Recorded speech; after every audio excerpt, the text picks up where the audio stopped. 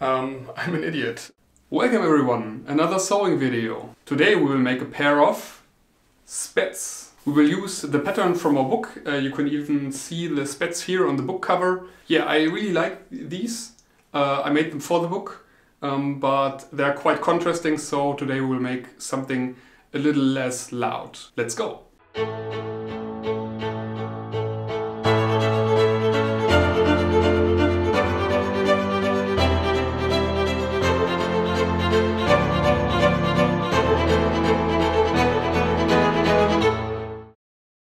A little heads up here, the pair of spats is the first of 3 items I want to do for some kind of Sherlock Holmes outfit. Well, yeah, thanks again to Bernadette Banner with her Lady Sherlock who put this idea into my head. So the next 2 things I want to do are probably a deerstalker hat and an Inverness cape.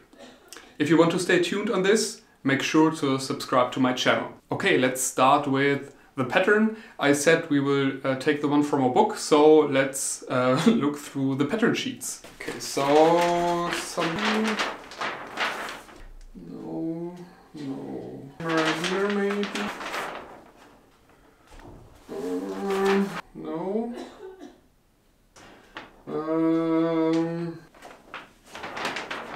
Yeah, there's really a lot on these pattern sheets. Found them. Basically, I don't know if you can see this.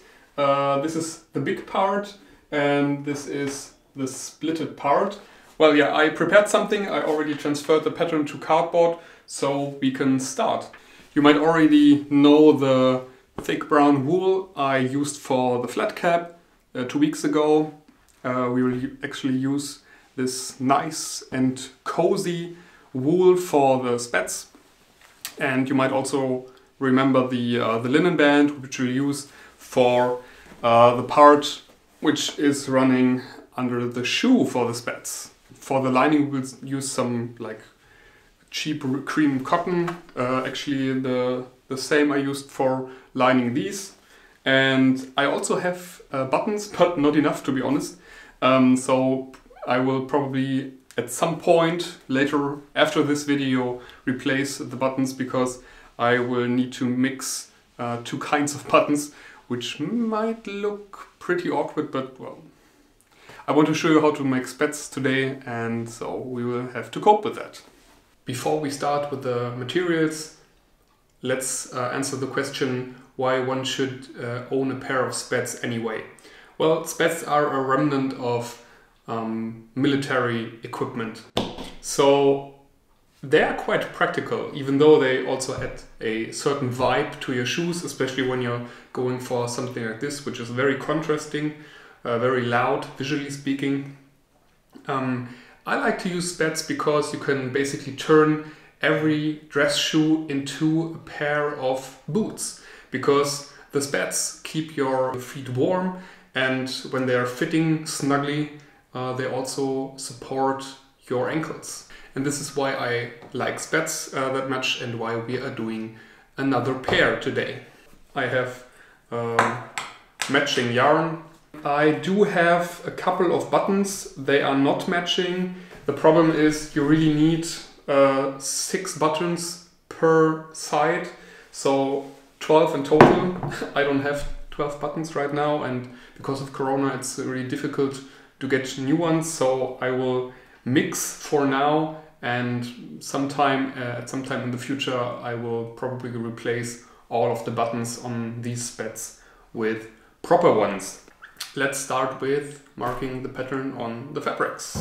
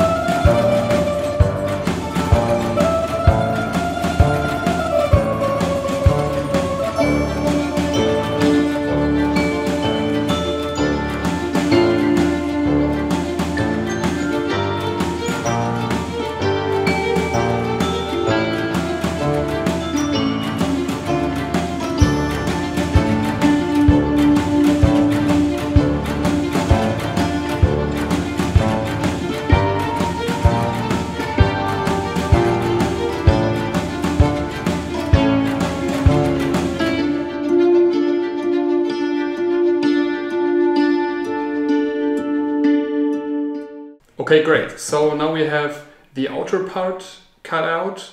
This is the side where the buttons and the buttonholes go.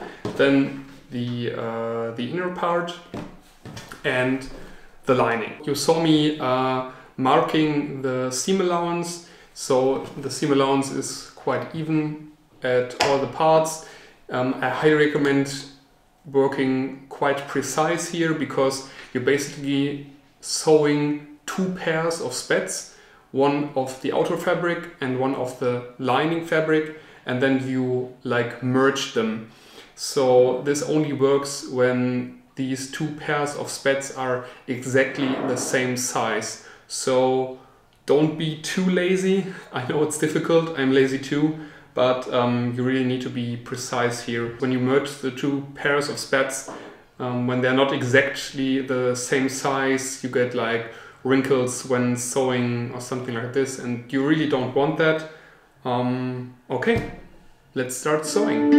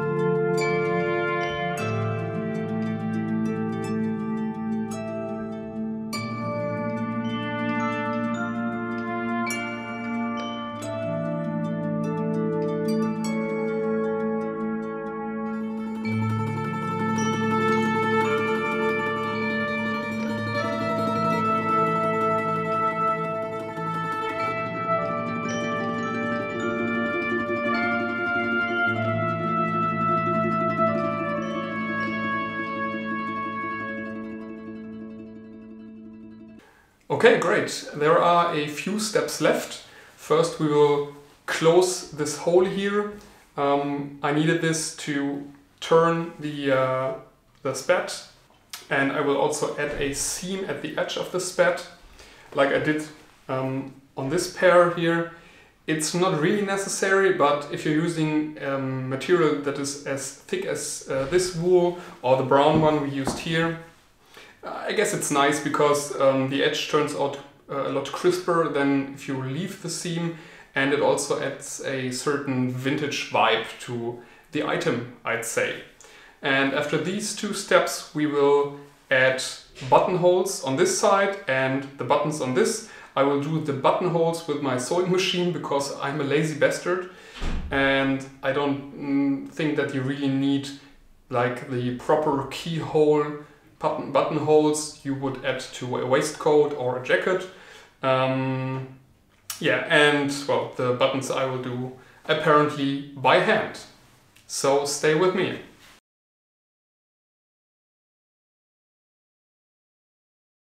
And this, by the way, is my LARP Viking gear, which is, well, just standing here, getting dusty. Maybe at some point I will make a video about this. Would you be interested in something like this?